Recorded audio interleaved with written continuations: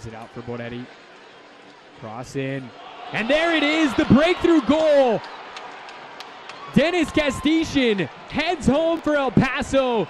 And the visitors take the lead here in the 71st minute. And the Lab is stunned. 12th appearance here tonight. The 25-year-old heading home here on this TLC replay. And you were asking, Coach, coming out of the halftime break, who is going to be that player to step up and create that moment of magic?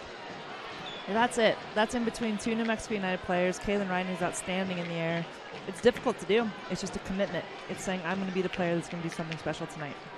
Kostyshyn